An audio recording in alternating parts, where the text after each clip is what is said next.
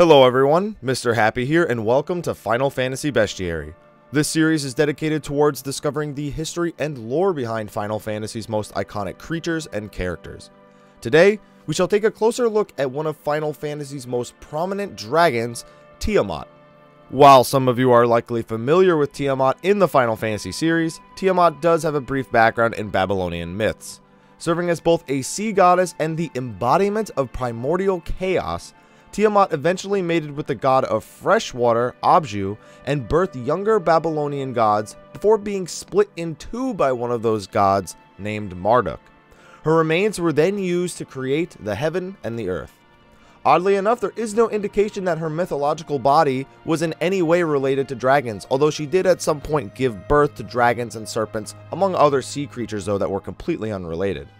In modern times though, she is depicted as being a multi-headed dragon due to her appearance in Dungeons & Dragons in the 1970s. In Final Fantasy, Tiamat does act as a dragon, consistently appearing as one of the harder bosses in the games across the series. She is mostly depicted as that multi-headed dragon as she was in Dungeons & Dragons, though some appearances give her more of an appearance of a general worm. Regardless of her appearance, Tiamat has been a long-running boss in the series, which we shall cover now.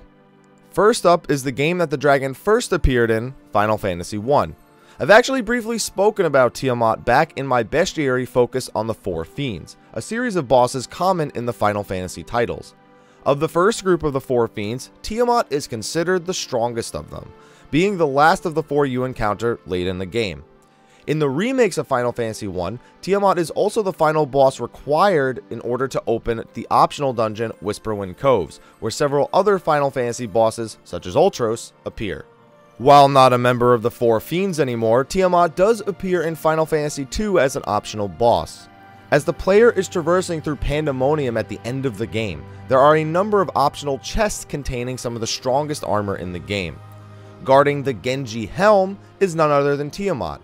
She is one of the easier bosses at this point in the game, but she does still cast high-level magic, absorb elemental spells, and deal crushing physical damage.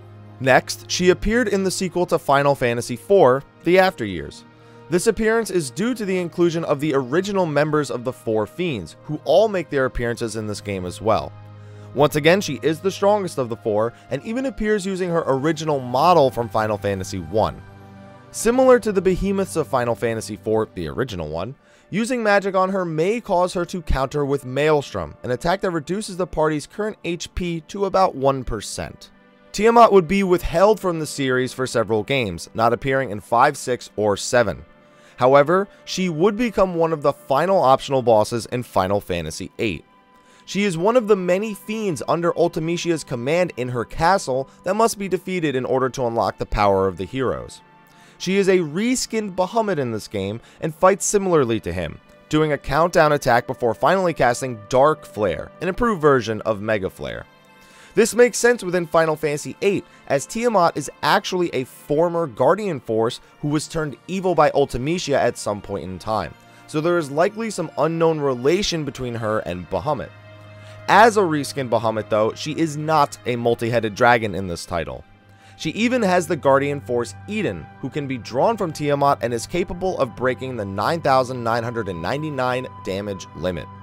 Tiamat moved on to appear in the next title, Final Fantasy IX, where she would be encountered as both a boss and a reskinned common enemy towards the end of the game. She is encountered multiple times on the third disc before being defeated in Memoria as the second Guardian of Terra.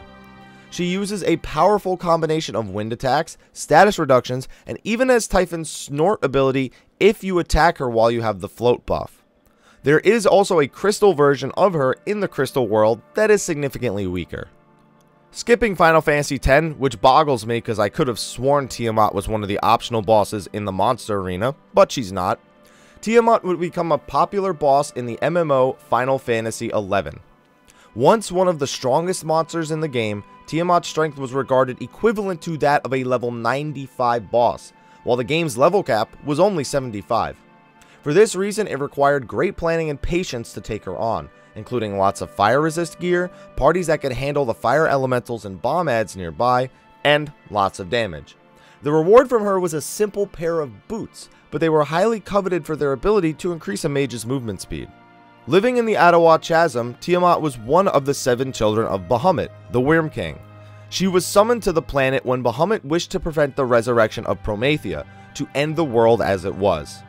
She could only spawn once every 3 to 5 days, having a spawn window every 30 minutes for 48 hours, but only after 72 hours had passed from the previous death. She could also be summoned directly by Bahamut to fight alongside him in the endgame battle dubbed Bahamut 2.0. Despite being defeated multiple times, her role in the story also remains the same. She is also perpetually hunted by a group known as the Shikari Sisters. Next up would be Tiamat's appearance as a boss in Final Fantasy XII. She appears here as a boss summoned by Fran's sister, Myrn, who was driven mad from exposure to the mist. In the game's lore, she is regarded as powerful enough to destroy anything in her path and lead the world to new ruin. Despite this description, the boss fight happens in the mid to early portion of the game, with Tiamat only being about a level 25 ringworm. It's possible that Myrn's reawakening of Tiamat did not fully realize her power, as several other dragons and ringworms in the game far surpass her strength. She would go on to be a summon in the sequel to Final Fantasy XII, Revenant Wings. In Final Fantasy XIII, Tiamat herself would not make an appearance. However, one of Orphan's subjects known as the Tiamat Eliminator would. It is implied by the name that this boss was designed to destroy Tiamat, as opposed to it being similar to something like Tiamat, the Eliminator. It's interesting because there are other bosses in the game that take summon names and then add something like Interceptor, example off the top of my head being Garuda Interceptor. So I'm curious to see what actual correlation it has, but at least Tiamat's name is used in this one. Now, of course, you guys know I'm a big Final Fantasy XIV fan, and Tiamat has actually not made an appearance in A Realm Reborn.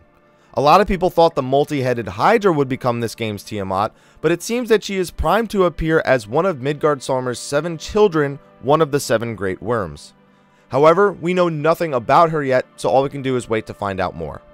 Tiamat did make an appearance in the off titles of the series, as I usually include here right at the end. Tactics and Tactics Advance both saw her as an enemy, and her Final Fantasy I sprite and artwork were used in various other mobile titles in the series. However, Tiamat is one of the few characters I've talked about in my Bestiary series that's never really had a moment of weakness. Even in Final Fantasy XII, where it was only a low-level boss, she still had an epic backstory that gives her appearance some real weight in the world.